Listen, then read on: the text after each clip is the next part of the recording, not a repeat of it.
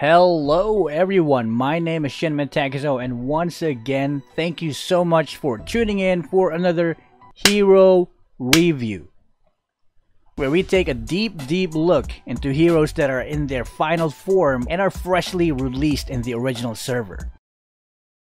And like all other hero reviews we did in the past, this video is not really a hero guide teaching you how to play the hero. The goal here is to make sure that when a new hero is released, you get all the information you need and most of your questions are answered before you blow all your battle points or diamonds on that said hero. And this time around, we're going to talk about Lunox, the girl who can't decide if she's gonna be white or black. July 19th was the day I found out I was black. If you need like an in-depth skills guide or how her skills work, I've made a different video for that previously. Now before we begin, let's talk about her role. The game says she's a damage/poke hero. So she's supposed to be dealing high damage and can do it in very long ranges, which she can. But in addition to that, she is also very bursty with the right items and combos. In contrast to that, Lunox also has a few weaknesses that we will talk about later. So now, what are the reasons why you might want to buy this hero? I can only think of one thing. Legs. But that's not the point of this video. In a couple of games that I played with Lunox, I noticed that she's very good in these several things. Number one is sustaining a lane, meaning she can take some harassment early game and keep her HP up, making her not need to go back to base and not miss any golden XP from minion. Her passive is a wonderful thing, right? Darkness gives you offensive abilities and light gives you defensive abilities and also some damage. By keeping your passive on the light side by spamming skill 1 all the time to recover HP and deal damage at the same time, Lunox can be very tanky even at level 1. You can minimize damages from basic attacks from minions, from heroes, from spells, and having more cooldown reduction will just enhance this ability. And this defensive attribute is so useful early game when enemy heroes don't have a lot of damage yet. Like, you know, they're level 1, you're level 1, their skills are level 1, still low damages. I mean, just look at this clip for a second.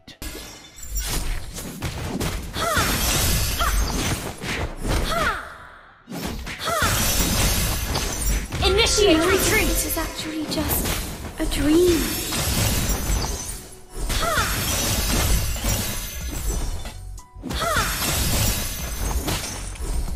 I was literally tanking damages from minions and 2 heroes here, and yes, they got my HP low, but with the help of skill 1 or her light skill, I know that I can regain that lost HP back and chill in the lane. While in the meantime, my enemies might have already used their regen, they still might be on low HP, and that leaves them without any HP recovery abilities for later battles. Couple this up with Demon Shoes and you're sure to be staying in your lane for the entirety of the early game unless 2 or 3 enemies jump on you and burst you down. Number 2, she does a lot of burst damage.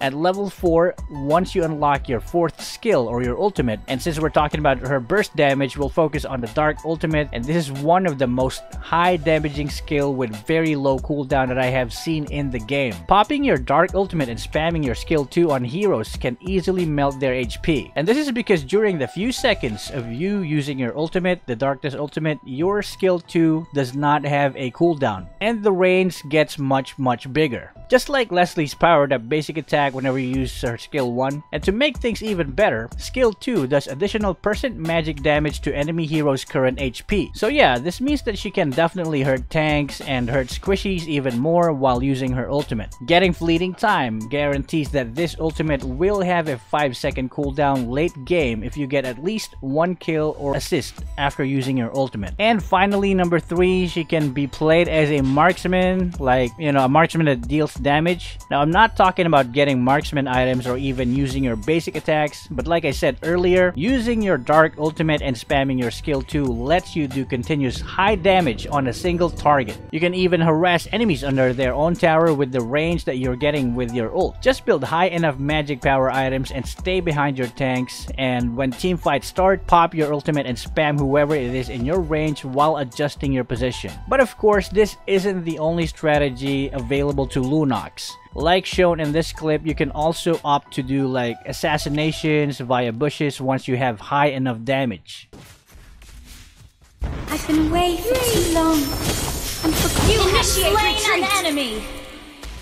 The combo I did there was I dashed in with the Darkness ultimate, dealing area damage upon landing, and then I spammed skill 2. That was it, and I think I had Lightning Cruncheon equipped. Okay, so far we have talked about very positive things about this double-sided lady, so it's time to be real and tackle some kind of bad things that you might experience when you try to play her for the first time. Number 1. She sucks at killing jungle monsters before level 4. This is because her skill 2 only deals additional damage to heroes, not monsters or minions. Her skill 1 has HP recovery but it does little damage. You'll probably notice too that there is very little difference between the damage numbers you deal with skill 1 and skill 2 when attacking minions and monsters. Number 2, she has an average wave clear early game. What do I mean about this? She can't kill enemy minions fast enough, but she does the job eventually. I mean, most mages face the same problem except like Vexana or Harley or Selena, so I guess that's okay.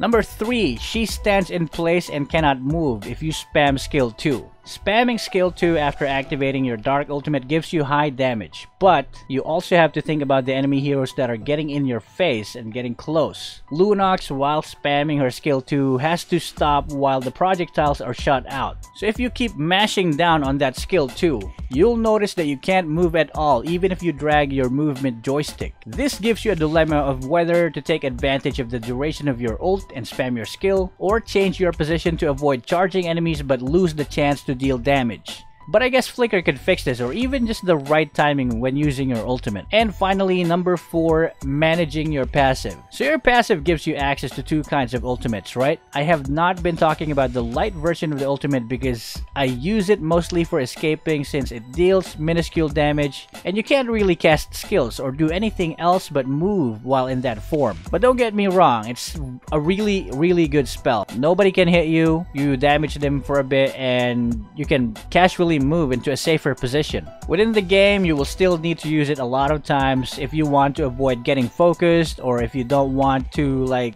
die to those ganks or make clutch escapes during team fights. So here is where the difficulty arises. During team fights, you want to do damage with your skill 2, but enemy assassins or fighters like Cho can easily get to you. If you have not been managing your passive and you've been spamming skill 2, if you'd like to use your light ultimate to escape, you would have to cast skill 1 a couple of times before you can use it. This makes it really troublesome if someone's like chasing you, since Lunox also stops a bit while casting skill 1 while you're getting your light stacks to cast your ultimate. Now, to remedy this or to fix this, try to balance your stacks where you only have 1 stack and cast your skill 1 and skill 2 alternately. This way you can switch between darkness and light ultimate with just 1 skill cast, and you'll have the version of your ultimate that you need at the right time. Aside from that, she's definitely squishy if caught or ambushed, but that's just like every other mage or marksman, so it's okay. So to summarize all of these, Lunox is a really good early game sustain hero. She can stay forever in lane if she wants to. Just get demon shoes and spam skill 1. Upon reaching level 4, if you wish to, you can do effective ganks with her darkness ultimate plus skill 2 spam. And she can also escape losing team fights with her light ultimate if you have it ready, if you have been stacking your skill 1. Her skill 3 is meh. Didn't even talk about it because it's just a linear area slow, so use it in between your skills, and it doesn't even contribute to her passive stacks. She has enough burst damage to make quick kills but has no stuns. But most of her skills have slow, so you can, perpetually slow them if you can keep hitting them with your skills. Lunox is pretty easy to pick up and use, but would be a bit complicated to master, especially if you want to use both of her light and dark sides efficiently. Because like I said earlier, need to pay attention to her stacks, her dark and light stacks. And again, legs. And here's a sample build. Try Flicker and Aegis spell with Mage Emblem. I'll be trying out Lunox in my streams, so make sure you catch my streams here on YouTube and also on Tamago Live. Just look for room number 1463099. I rate this hero 2. Like 2 out of 1. Two personalities in one chick. And this has been Shinmin Takizo. Thank you so much for watching, and see you again in the next video. Peace!